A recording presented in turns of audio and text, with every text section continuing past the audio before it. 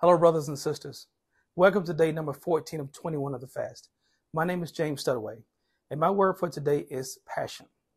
Now, personally, I believe that passion is one of the most important words of the fast because it allows opportunities and influences for us to commune with God far more.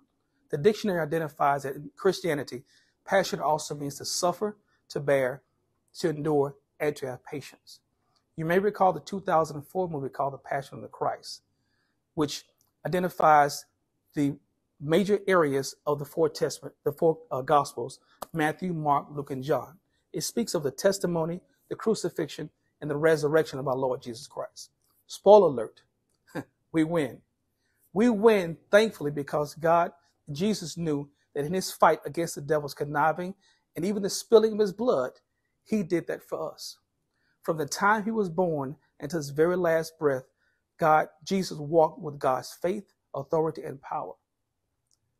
He understood that the devil's plan in his end game was to send us all to a condemned life in the dark world, in hell, basically. We meant nothing to him, but in Jesus' words and his spilling his blood, we meant everything. So he gave us everything.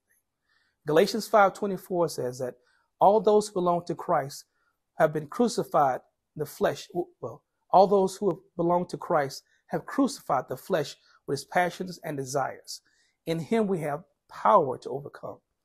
Just as the Gospels portray from the beginnings, test, and the resurrection of Christ, the Old Testament also spoke of the crucifixion hundreds of years before Jesus was born. Isaiah 53:5 says, "But he was pierced for our transgressions. He was crushed for our iniquities.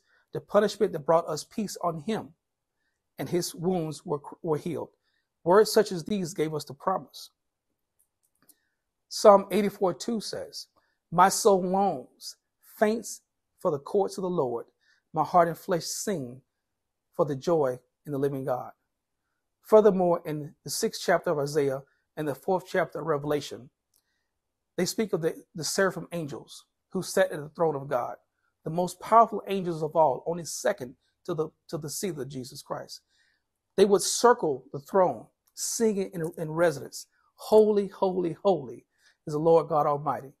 The whole earth is full of glory." Again, "Holy, holy, holy, the Lord God Almighty, who was and is to come." They sing with such power and such passion that even the gates of heaven shook. That's power and that's belief. Now, my brothers and sisters, please understand that passion is displayed in the power and the promise and the praise of our communion with God during the fast. During your fasting, seek to build an inner passion in you and your family's life. Allow this passion to cleanse and your weaknesses, and chains will be broken. Then continue to use your newfound passion to seek how God wants you to use your gifts for his glory. And in doing so, our lives will be changed forever. Again, today, number 14, 21, the fast, your word was passion. My name is James.